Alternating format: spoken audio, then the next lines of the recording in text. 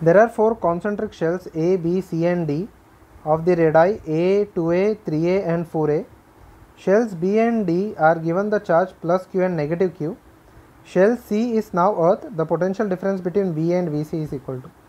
If I consider the 4 shells, okay, if I consider 4 shells over here, okay, that is A, B, C and D, okay. Now A is at the center, B is outside, okay, C is the third shell and the D is the fourth shell. Now it is given that the shell B is given as positive charge, okay. So this is given positive Q, okay. This over here is given positive Q, okay, and shell D is given as, so shell D is given a negative Q, okay. Shell D over here, that is the outermost shell, is given as negative Q, okay, and then shell C, that is this shell, is connected to Earth, okay, and this is shell A. So we have to find out the potential at shell A and minus the potential at shell C, okay.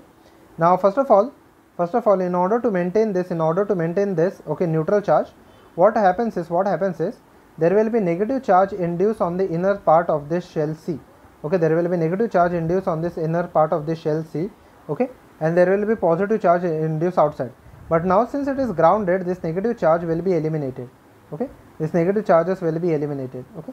So now basically what happens is the potential due to point A, will be due to the positive charges on Q, due to the positive charges on shell B and due to the negative charges on shell D, which is equal to over here, which can be written as over here, the potential at point A will be equal to K Q divided by the radius of shell B is equal to 2A, okay. The radius of shell B is equal to 2A, okay, plus, okay, or it will be equal to plus K minus Q, the radius of shell D is given as 4A.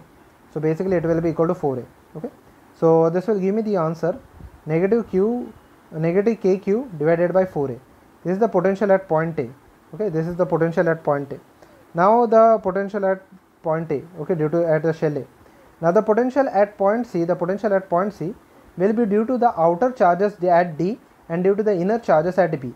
Due to the inner charges at B, it will be equal to KQ divided by radius of shell C. Radius of shell C is equal to 3A, okay, negative, it will be equal to KQ divided by 4A, okay. It will be equal to KQ divided by 4A, okay. So this will give me the answer, KQ divided by 12A, okay, KQ divided by 12A, okay.